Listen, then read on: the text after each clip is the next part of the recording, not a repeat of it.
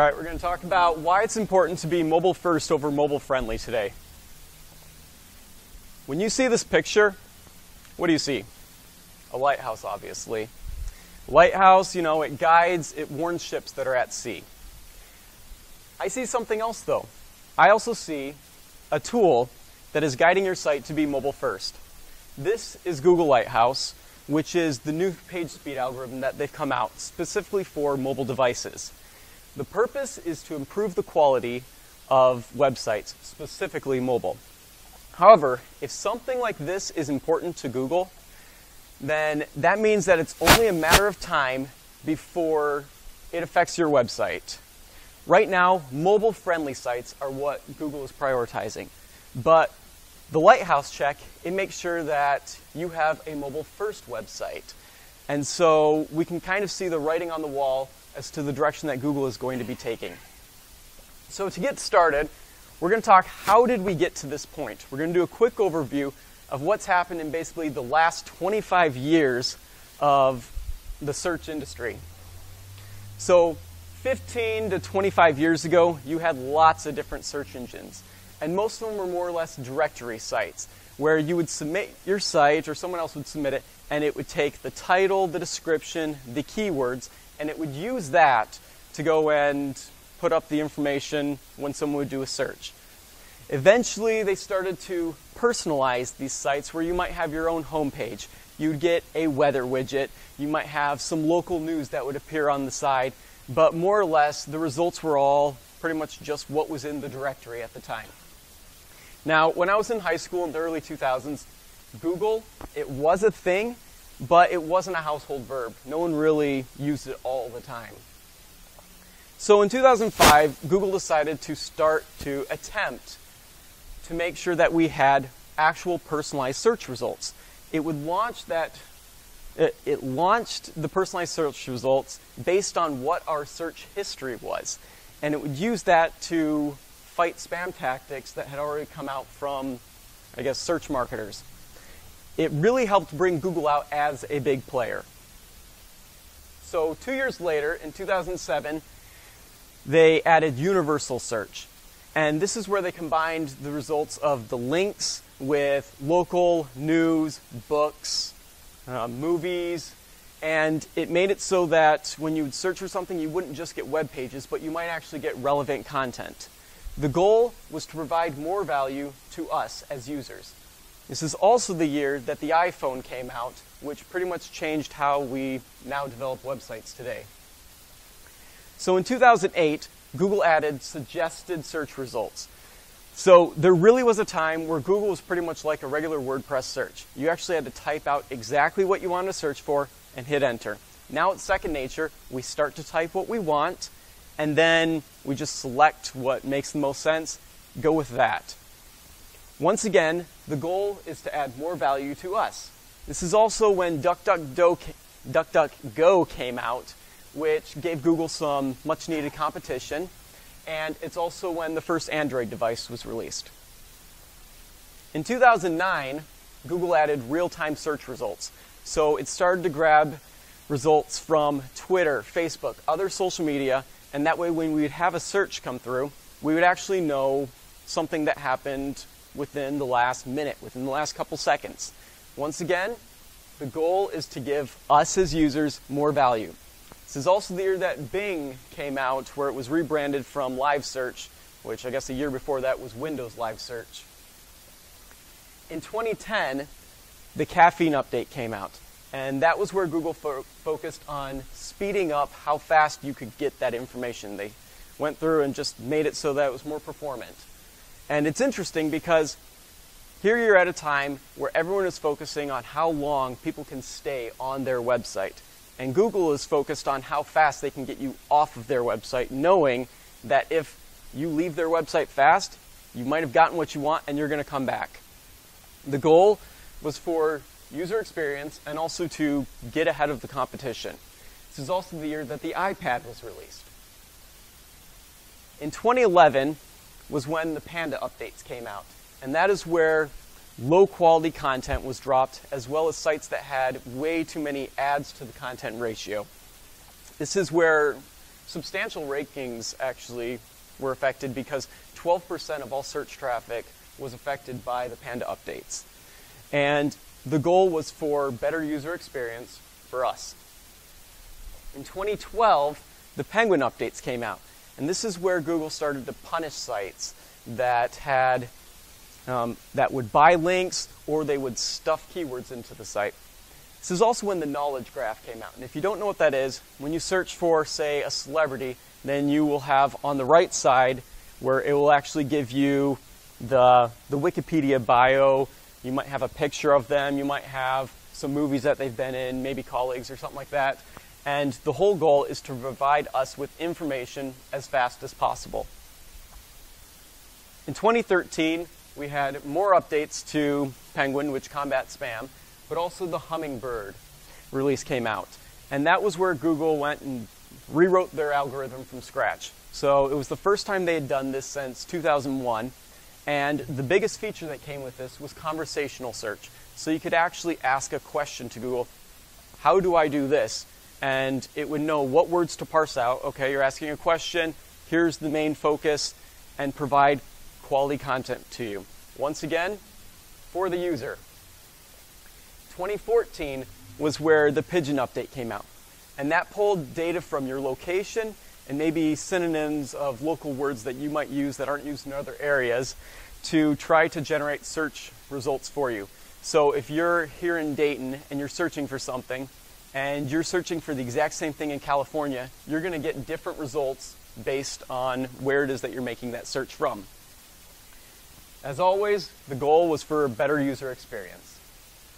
In 2015 was the dreaded Mobilegeddon update. Phones are becoming more popular at this time, and mobile-friendly sites, they rank better for Google. Now, this is where Google also started to use machine learning and artificial intelligence as a ranking factor behind the results. Now, the goal, once again, more relevant results for us, but giving a bonus to sites that are accessible across all devices. In 2016, the Possum update came out, which is another local update, and this made it so that you had more results that would change based on our location. So if I was in Beaver Creek, which is a town just outside of Dayton, and I'm searching for a restaurant using the keyword with Dayton, then Google would also provide restaurants that are in Beaver Creek closer to me that are also trying to rank for Dayton, and it managed to figure out the location, providing closer results for you, more accurate for you.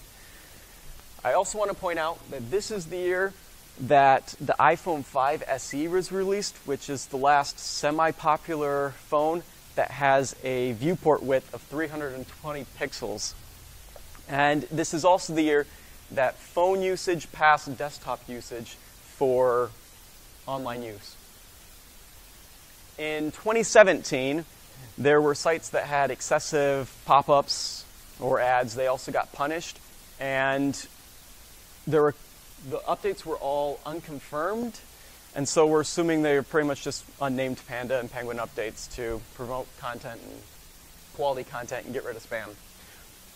But it continued the trend that the value is for the user. In 2018, just this last year, the main rankings for search, it switched to Google SmartBot, or Googlebot Smartphone, which means that desktop was officially second in the ranking factor that Google was using for all results. Page speed algorithm was also a bigger factor that was used, so Google wanted faster sites. Then just this past November was when Lighthouse became the main ranking factor for mobile for Google and for part of their page speed algorithm. And once again, the value is for us as a people to have a better internet experience. So, back to this photo. This is Lighthouse. It's a guiding force to help make your website better, specifically to improve the experience for your mobile visitors. Also, this is for Google. I mean, it's going to help your search rank better if you follow it. But this is for Google, and Google, as we know, it has the the famous algorithm where you don't know what it is that it's actually doing, and they're not releasing any of that information. So how do you make use of it when it seems like it's completely untouchable? Is this something that we're just like completely frozen out from with access? So what is a mobile-friendly website? I've been making websites since I was a kid. Maybe not quite that little.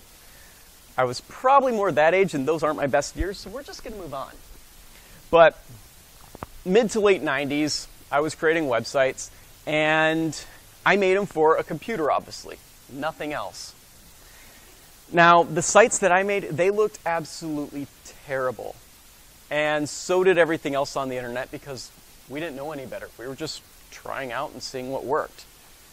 And at that point, I remember I was hoping that I could develop something for sites that were bigger than 640 pixels wide.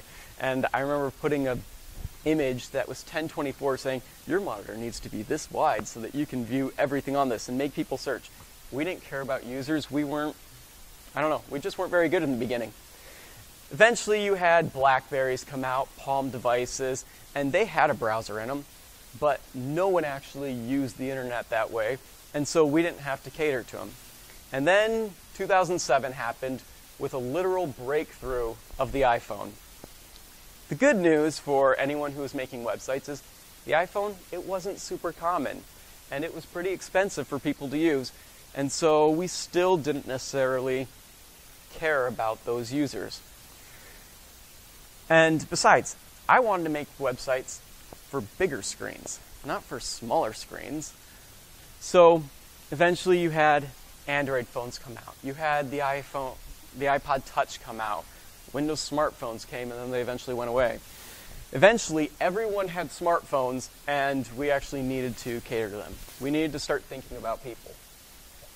Because we didn't want little tiny sites that were inside of the phone that people would have to pinch and zoom and swipe around to actually read an article. So people started to make separate mobile websites that had like the M subdomain or mobile subdomain. And you had two separate code bases that you actually needed to maintain. Some people actually have two separate WordPress installs. You'd have to make sure that you copy things from one to the other. Eventually there were some plugins that came out that would sniff what device was being used, and it would switch the mobile theme, but there was still a lot of work in maintaining between two separate things.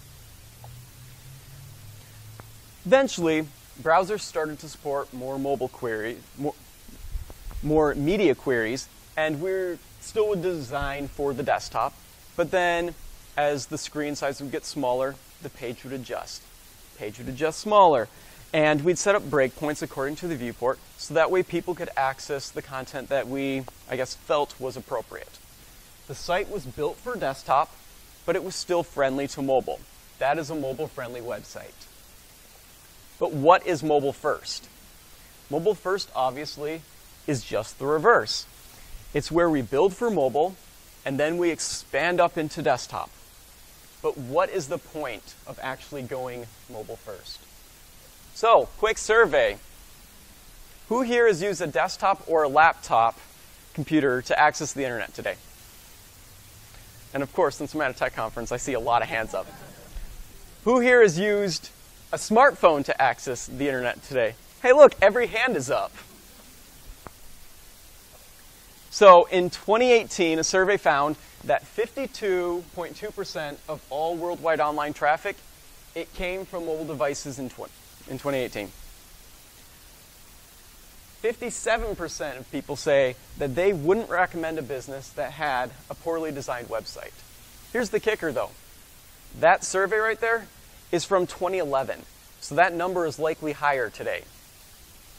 In that same 2011 survey, you had 40% of people say that they went to a competitor's website when they had a bad experience on another website. So you probably already knew this, but mobile is important. Google thinks it's important, and people think it's important. But why is it important to go mobile first? The first is load time. A site that's coded to be desktop first, it first loads all the styles that need to be done for the desktop, and it loads all the CSS for that, and then it adds the extra CSS for the tablet view and the mobile view and everything that's in there. And then you have to have the browser parse through all that to find out, okay, this is what is needed for the mobile display. Our browsers on our phones, they are not as performant as browsers that are on computers. So it actually takes longer for the browser to parse through all of that. Also, a lot of times if it's not actually put on properly, hasn't been coded properly, you might have an element that is hidden on a mobile device, but it is still actually loading and still downloading in the back end on that same mobile device, which slows down your load time.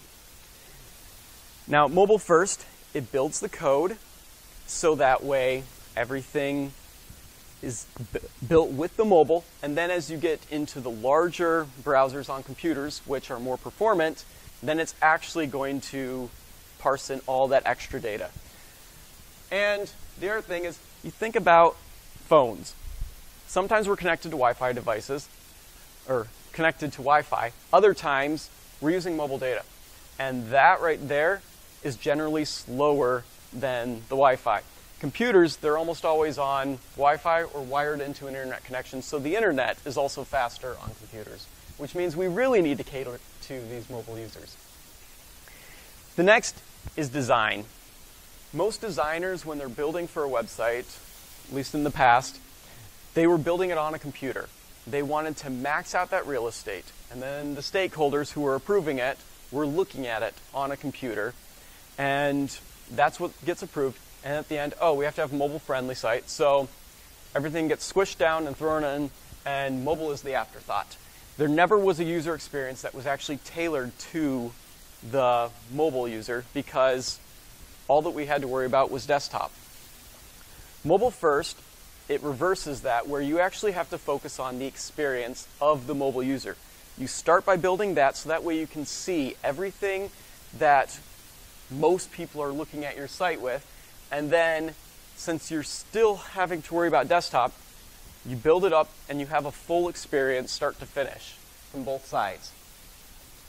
So who should have the better experience? Who do you want to make happier? The mobile users or the desktop users? Both are important, and you might have data that says that you have like 98% desktop traffic, and if that's the case, go for the desktop. But currently, with most sites, mobile has the edge, and it looks like it's only going to get bigger from that point. So, how do you run Google Lighthouse? For me, I have a script that I run that performs a Lighthouse audit on a site, and then it generates an HTML report for me, and that way I'm able to see how everything is working. But that's not the easiest for just any beginner to set up, and so if you want the full explanation, come talk to me afterwards and I can kind of show you how my setup is. But there's a way that you can do it just from the browser. There's the URL that has the instructions. Yes, these slides will be posted, so you don't have to copy it down. But use Chrome because it's from Google, so they're requiring that you use their own browser. And you open the DevTools, which is Control-Shift-J on a PC or Command-Option-J on a Mac. And then there's a little tab that says Audits. You click on that, and you click to perform an audit. And you have a bunch of little check boxes on there.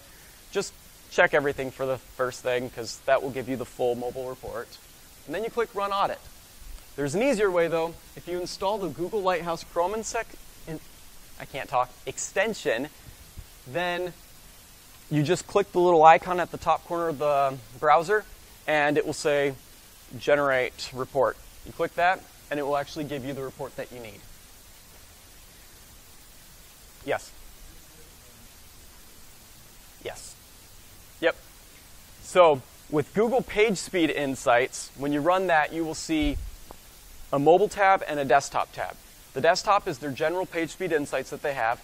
The mobile tab just runs the performance section of Lighthouse in the score. It doesn't run the full report of Lighthouse that they're using. So what is the scoring looking for? Each of the sections are scored from 0 to 100, and it's just going to check the mobile version of your site, nothing else.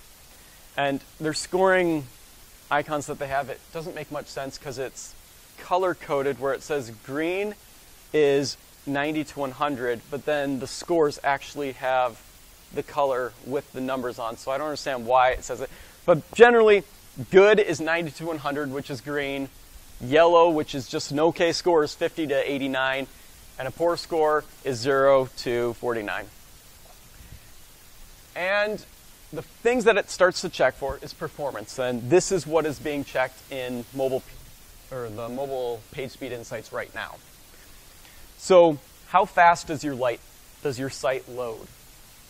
For a mobile site, Google generally says that it needs to load in under 3 seconds and be done. It also says that for the first content paint, it needs to load in under 1.6 seconds.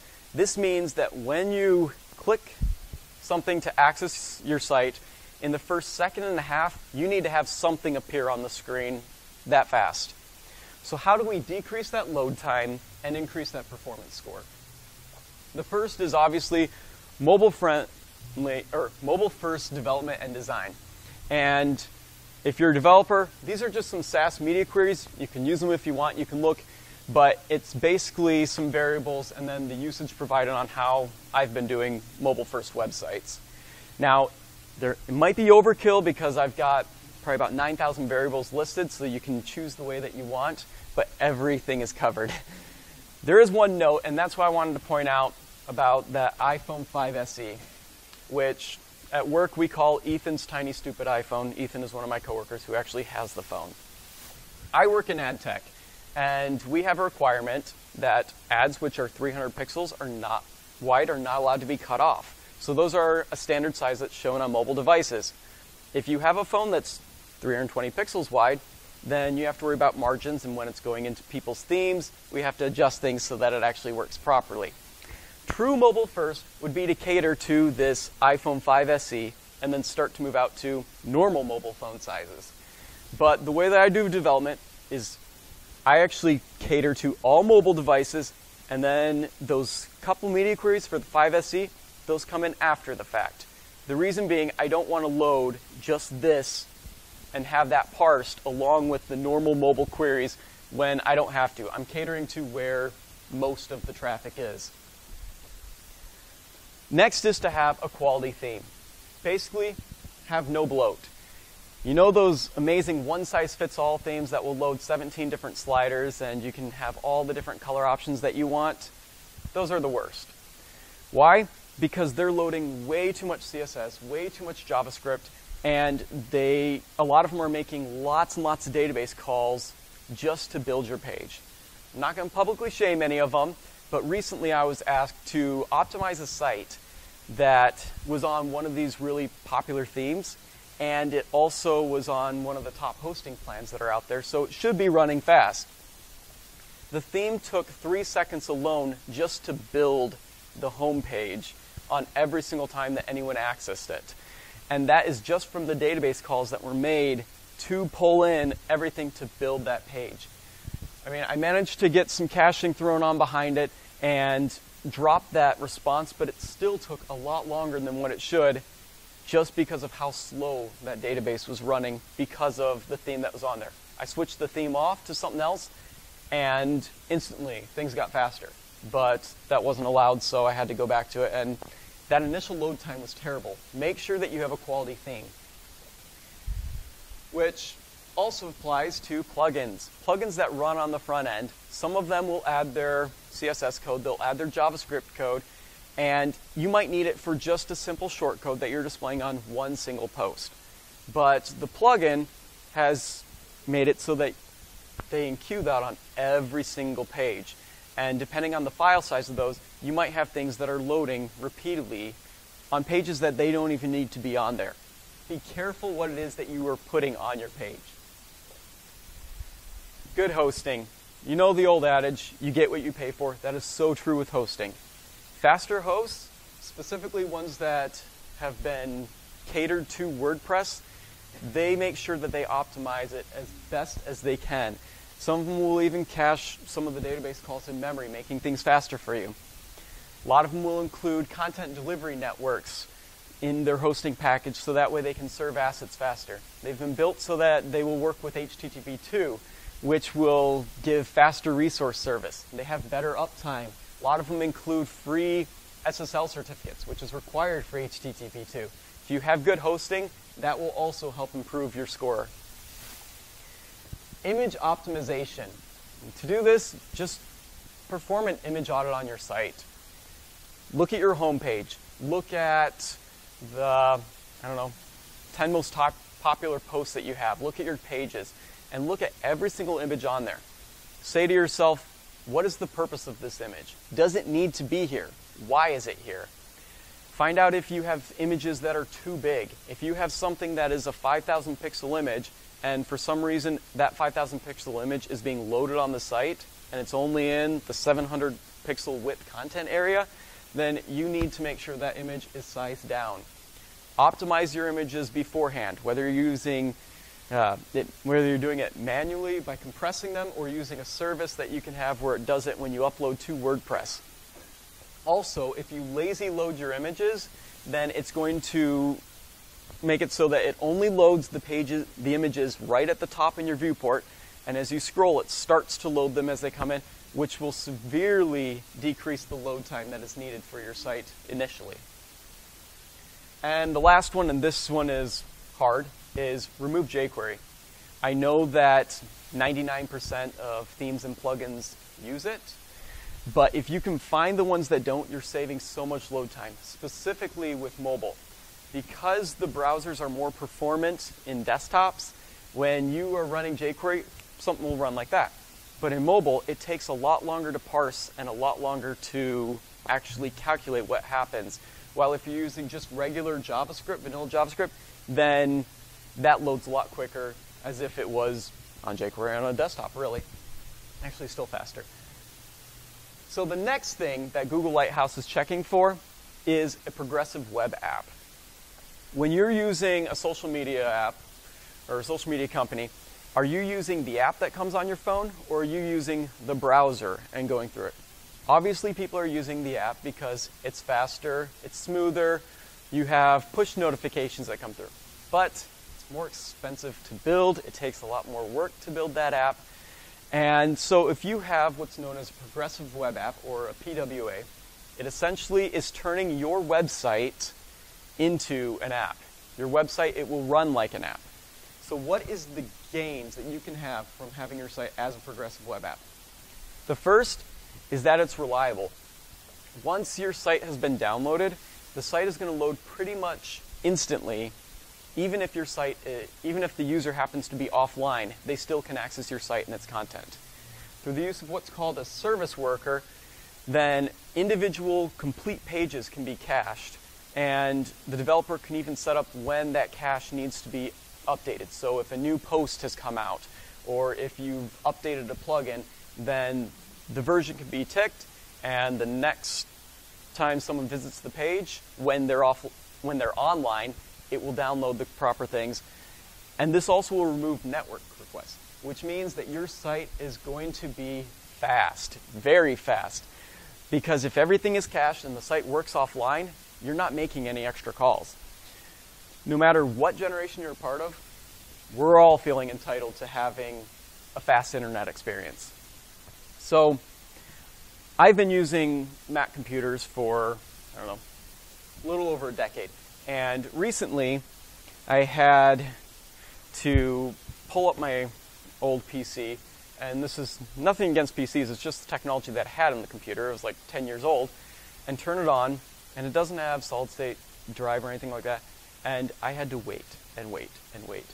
And waiting that long, it made me angry. It shouldn't have, but if your site is slow, people are going to get angry, if they're like me at least.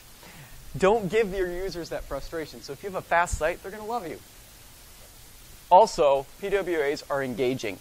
Because your site is now an app, someone can actually download your site and have it installed on their homepage without the use of an app store. It offers a full screen experience if you set it up that way. You can actually have push notifications go out to the user if you set it up that way. And it's going to be so reliable and so fast that people won't have problems engaging with it. if you have a good website and actual quality content associated with it, though. Next, Google is looking for accessibility. Yes, accessibility is important, as Steve mentioned today. Lighthouse, it's going to check some of the basic things for you, but also what's nice is accessibility, a lot of it is subjective. And so they're going to give you a list of things that you can check for manually afterwards. And I highly recommend going through all of those when you run this test on your site. Now, I'm not an accessibility expert, but some of the things that I've found are pretty important for accessibility are color contrast. If someone is colorblind, are they able to see the difference? What is the difference between your foreground color you have and the background color? Is it even readable for those people or people who have more vision impairment? Do you have well-structured HTML elements? So if they're using a screen reader, it's actually going to understand the hierarchy and be able to tell someone who's visiting your site what that hierarchy is. Do you have correct attributes on the elements? So you're not trying to trick the browser into thinking things are what they aren't, which in turn can trick someone who's got an impairment. And keyboard-only usage. Do you have a logical tab order set to your site when you're using the keyboard only? If you want to have a really fun experience, turn on your screen reader on your computer, turn off your monitor, and then try to navigate through your own website. You know your website better than anyone else. And if you're not able to do it, then imagine someone who literally doesn't know your website. How are they going to access it? You need to be thinking about people. Next, Google looks for best practices. There's always going to be best practices, and sometimes these practices are going to change, but by following some of the ones that Google wants, then it's going to make your site better. First one is HTTPS. Do you have an SSL certificate installed on your site? That will prevent intruders from tampering with or listening to data between your site and your visitors, giving you more trust. Do you have HTTP2 set up? And this will provide faster resource service, and that also means that less data will be required for your users. This requires having HTTPS on it, though, so one is required for two. Do you ask for permission requests initially on load? If you have a site where you want to push out notifications, don't ask someone as soon as they enter your site, do you want to receive notifications from that? Google doesn't like that. People don't like that. If you have a map where you're geolocating something, don't just ask, can I have your location as soon as they turn on site? No. Wait until you have an actual targeted event. Wait until they click on the Find My Location button before asking them that. That way you can provide them with a good user experience. Do you have any browser errors that are logged to console? Basically, is your JavaScript working? Do you have anything that might be broken on your site that the browser is seeing as broken? A big one is also if you have images that might be 404ing, so they're not showing you, broken images. And speaking of images, does the image display match the aspect ratio? If you have an image that is a 3:2 ratio and you're trying to squish it into a 1:1 square and it starts distorting it, people don't like that. Google doesn't like that either. And obviously, was there any doubt? This is Google, so SEO is something that they're looking for. 3 areas that they're looking for. First, is your site mobile friendly? Yes, this is a mobile first talk. But if your site is mobile first, obviously it's mobile friendly. 2, are you following content best practices? Do you have well-structured HTML? Do you have title tags? Do you have descriptions? Do you have alt tags added or alt attributes added to your images?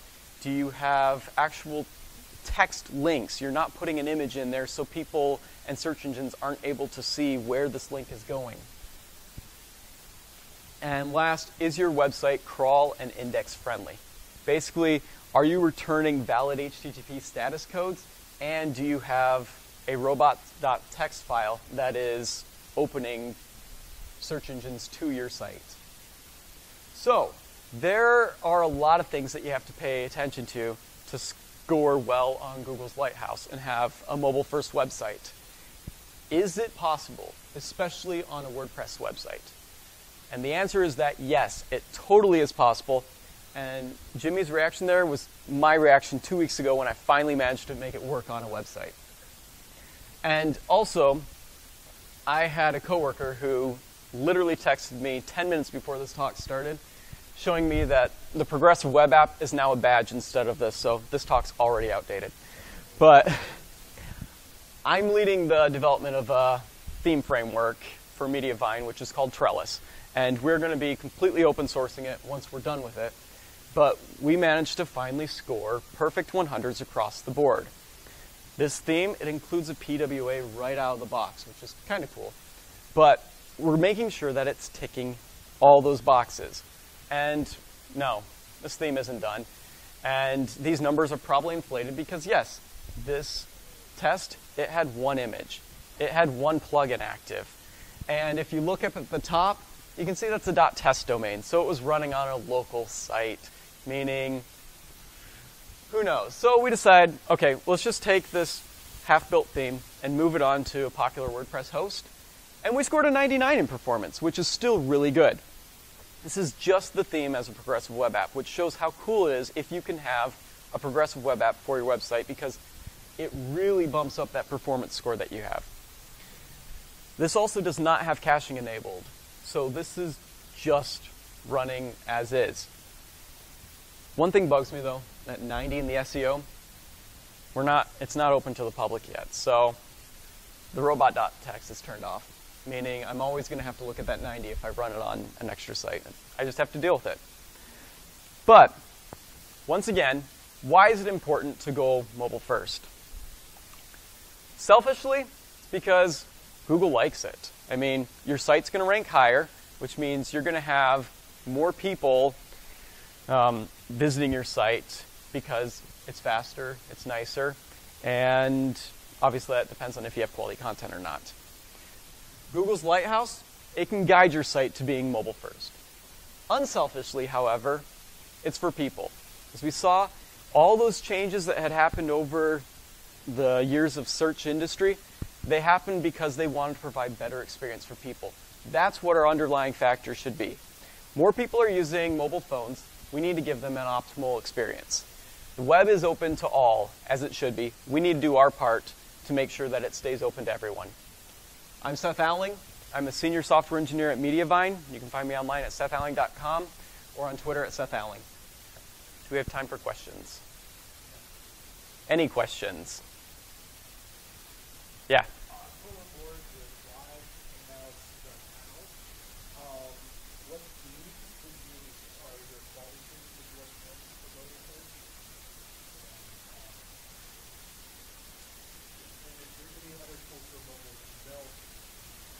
So the question is, what themes for mobile first and any tools for developing?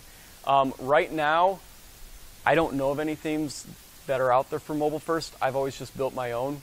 So that's probably the best answer I can give at the time.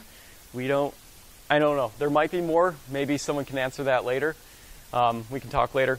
And then for developing, I'd say the main thing is, and it was hard for me at first to get my head around it, was actually thinking in a mobile environment, and when making media queries, actually realizing that I am not trying to go down, I'm trying to go up, which it doesn't seem like it's that hard of a context switch, but whenever I do it, I still, because I've only been doing it for about a year where I finally made the switch to mobile first, it's just thinking about it all the time, making sure that you're really focused on the mobile user. Is your question? Yes?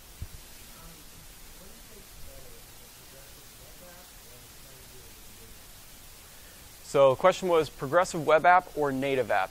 And really it depends on what it is that you're going for. A native app, you'll probably still be able to do a lot more than with a progressive web app. The nice thing about a progressive web app is it's your own website, and it's going to do better for that general search traffic.